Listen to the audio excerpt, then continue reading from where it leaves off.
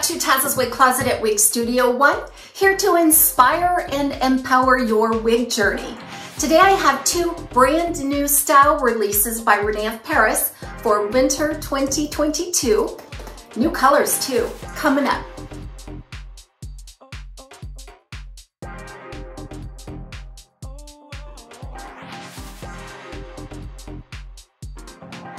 So the two new styles that I have to show you today are the Rene of Paris WREN in the color Milky Opal R, which is a new color.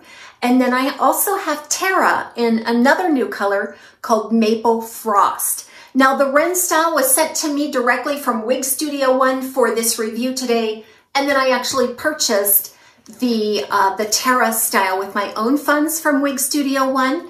Drop below this video. You can see a link directly to these styles. You can check out all the colors, pricing, and information.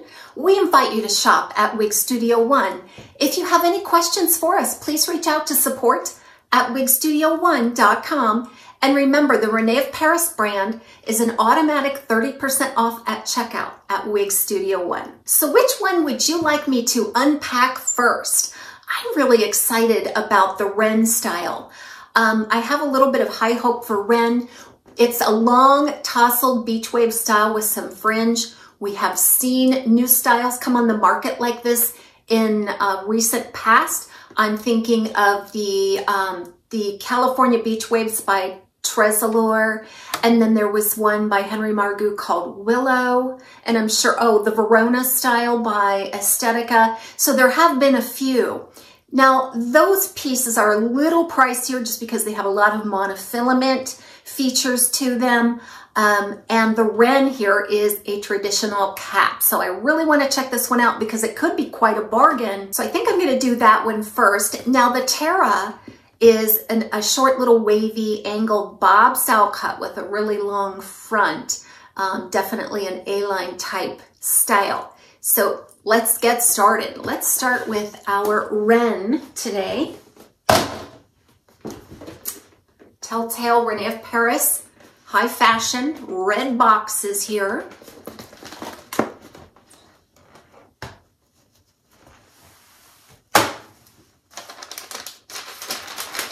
Okay, looks like the right side up. Okay, there it is in the box. Wow, that color. Okay, so pulling it out of the box. Got to stand back on this one just so you can get the full length of the style. You know, it's probably going to be right around 20 inches, 20 to 22, I'm guessing at that. So let's unpack it here. The net. All right, they do a nice job here. They have some tissue paper to help hold the shape of the style. And then that's supported with a little straw-like structure there. And what fell down was the silicone pack for moisture control. Wow, would you look at that color? Oh my goodness. Okay, well, I can't wait to get into that for sure. So here's our hang tag and the way it's displayed here. I'm going to go ahead and remove the tags on this style first so that we can take a look at the cap and then apply it. This is what the top of it looks like, a little bit of a weave pattern there. And when these wigs arrive right out of the box, it's really flat and compressed. That it actually protects it a little bit from friction during the shipping process. You may just have to work on that a little bit. I know I do when I start working the style for my tastes and preferences. Okay, look at that shimmery color and beachy wave. Wow, let's get into this cap just real quick before I forget. We talked about it being a traditional cap, which I'm excited about because I feel like the price point is going to be a little better compared to some of the monofilament styles that are like this. So there's your traditional cap. The wefting on the top is covered by a rose lace mesh material. And then you've got a nice velvet piece right at the front with a kind of a hidden weft built right in. This really does help the hairline quite a bit and adds a little bit of comfort right there at the front. And then you have a nice velvet ear tab. Look at the amount of fiber that's spliced in. And it's spliced in clear up into the middle of that ear tab. I'm expecting some really nice coverage there. An extended felted or velvet nape, it feels like. And then we have the strap adjusters here, okay?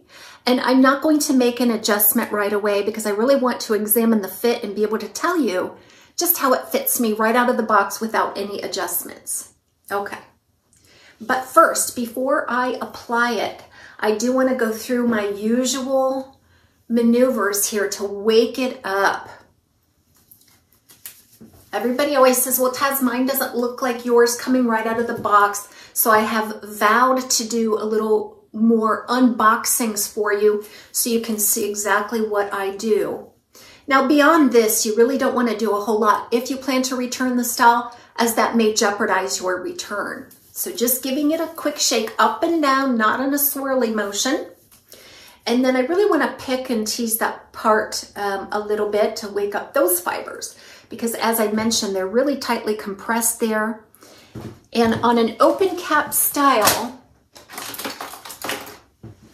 we're really going to need to pry those up away from the cap to give it a nice natural look, because generally you've got some PERMATEASE right there on top.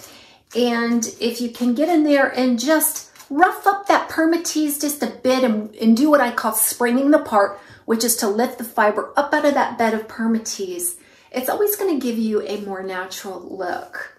I mean, just because you have a PERMATEASE top doesn't mean that you have to suffer with a nesty look on the top. There's always things that you can do.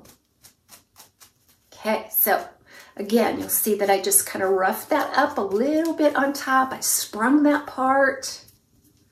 Let's see, I might just do that all the way around, just a couple of inches from the bottom or the base, okay, just to kind of pull that fiber away. It wakes it up, it makes it more wispy, it sets the movement free. You see, I get questions about this all the time. Somebody says to me, Taz, your wig doesn't look like so-and-so's wig or so-and-so's wig that just did a wig review, and they want to know what I've done. Well, it might be a better time to ask them what they haven't done. Because if you simply bring a wig out of the box and plop it on your head, it's going to look matted down to your head, and the movement is going to be stiff, and it's going to look unnatural.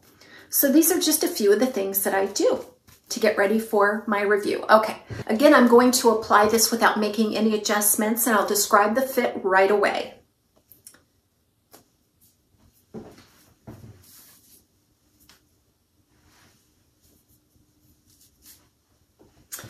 Okay, in terms of fit, I can tell you right away that this is a very average fit. I'm going to remove it and make just a very small adjustment. However, I'm going to examine the stretch. There's not a whole lot of stretch on this style.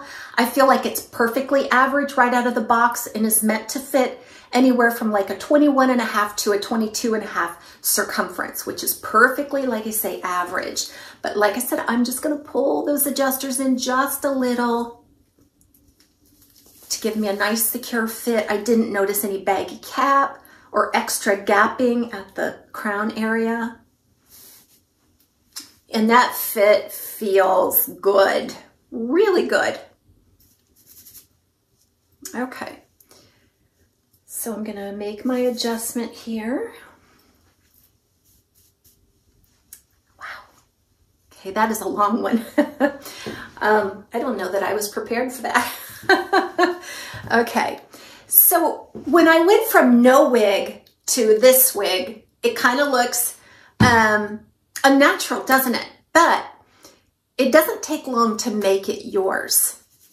So again, what I'm gonna do is get in there with a wide tooth comb. Now I prefer to use one with a more narrow teeth. This is a Goody brand that I've had for 10, 15 years. I think I purchased it at Walmart, but what I do is I just get in there and lift. Poke down in that layer of PERMATEASE. Don't be afraid to dig right down in there and just gently lift. And that pulls, again, those fibers up out of the bed of PERMATEASE. The good news is you can part it wherever you like, or you don't really have to have any designated part. However, this is so long on the top that it's gonna have to part somewhere. Now I'm gonna leave this lifted because I want to talk to you about these bangs. Swirling around in the bangs just to kind of wake them up. I'm noticing a couple of things. They're heavily layered, textured, and wispy. This is a nice natural density. It lays really nicely, and you can see that they're undercut a little bit underneath the longer layers that surround it. That always gives a nice natural look. So I think those bangs are right around 4 to 4 1/4, but like I said, they're layered and textured. I would have to trim them just a little if I wanted to wear them straight down, but I think more so they're just really easy to sweep over the eyebrow and back to underneath the style. Just kind of see this coming to life, right? Just in terms of its movement, gentle lift there. Now this style isn't meant to be really big on top. This is more of a flat appearance, but again, just springing those fibers up a tad does give you a little bit of lift, and I feel like that it would be sustainable. All right. So let's go through the specs a little bit with you. So let's see here. My goodness, I think that's probably every bit of 21 inches in length.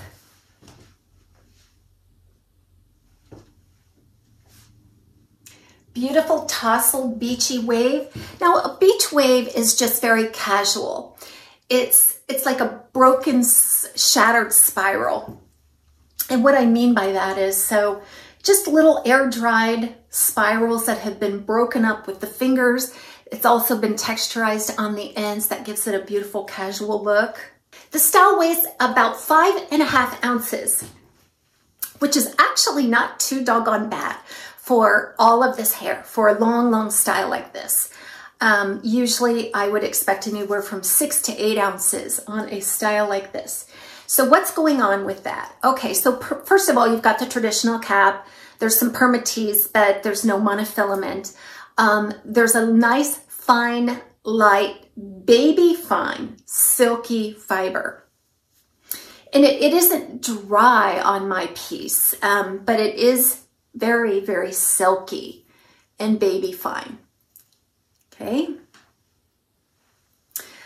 And then in terms of PERMATEASE, you are going to see some PERMATEASE on the top, just a small amount actually. A little bit on the sides and back, and then some at the nape. It's not too thick and pillowy of a presence of PERMATEASE. I feel like it's very necessary on a cap like this, but it's just the right amounts in all the right places to support and sustain the style. Wow, that's a long one. I just can't get over it. But you know what? It's a long style, but it's eminently more wearable with these bangs than if it had any longer of a fringe. Bangs are, they make any style wearable, like just throw and go kind of a thing. And I feel like this is one of those styles. Now, in terms of, wear and tear and tangling on a style like this, I imagine that this will perform like any other long synthetic piece. You're going to have to take a little bit of extra care on the longer styles because when it drags the clothing or comes in contact with anything, it causes friction, which will rough up those fibers a little bit, cause a little bit of tangling, and it will eventually break down the synthetic fiber here. So I would recommend, detangling after each use. Possibly consider a silicone spray to protect the ends, such as the Simply Stylin' silicone spray. All of those links are below as well if you haven't tried that yet. But just anything you can do to be really mindful of caring for your longer wigs, I think it's going to go a long way. Now, they're not going to last forever. Nothing you do is going to make them last forever. And they're probably not even going to last as long as your favorite shorter styles. But to keep them looking their best while they're still alive, you will want to practice some extra TLC on this. Okay, I just about forgot to talk about this new color. Let's do that now. This is the Milky Opal R. And it is really icy and ashy in tone. So based on what I am looking at just with my own eye, and what you have to remember is these types of colors really pick up on the lighting around me. It makes it look a little shinier and lighter and brighter than it is in actual. There's nothing I can do about that. If you want to see me, if you want to see my set, I have to have these lights. Just know that they do make it look a little bit lighter and brighter. Now, I can already tell just by looking into the viewfinder here that this color is probably going to come across so ashy that it looks a little bit gray. I assure you there is no gray at all in this color. Although I feel like it would be an amazing color to transition to gray, or if you like rooted gray shades, this would also be a nice color to try. Okay, so let's break it down here. To my eye, that first color is, that base color is an icy toned white. Now that white is more icy, not flat. And when I say toned, I just mean that it's very, very cool. And may appear on camera as gray. Again, it's not gray, it is white. And then what kind of levels this up into that extra cool, almost gray, is the icy medium to dark ash blonde highlighting. You can definitely see that. Now the ash blonde is the only thing that's giving this any kind of dimension and warmth. But again, it's not a warm color. I think you can kind of pick out this ash blonde in there. And then it's more, the ash blonde is more heavily concentrated in the nape area, which I noticed when I took it out of the box. And I think that also gives it some really beautiful dimension. This icy toned white and an icy ash, darker ash blonde. It's gorgeous. It is really, really gorgeous. And if you love those ash, light ash tones, platinums, whites, absent of any kind of yellow or gold, you're going to love this. So let's talk about this root. The root is more of a medium toned brown root. Okay, I think it transitions well. It's not too golden as if to really clash with the icy cool tones of the Milky Opal.